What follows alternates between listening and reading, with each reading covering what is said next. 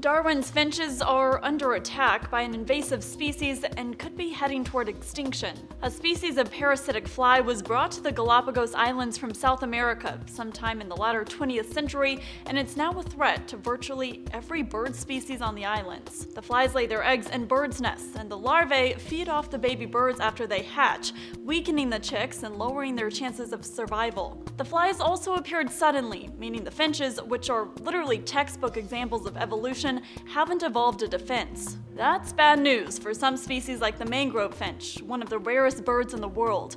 But a study by University of Utah biologist Dale Clayton says even the more common of Darwin's finches could be extinct within a few decades. Luckily, the study shows that even small steps toward controlling the fly population would be enough to save the famous birds. Organizations like the Charles Darwin Foundation are already experimenting with ways to fight the flies, including countering them with a species of predatory wasp and setting fly traps around the island. One of Clayton's former students came up with another ingenious technique: let the birds fight the pests themselves.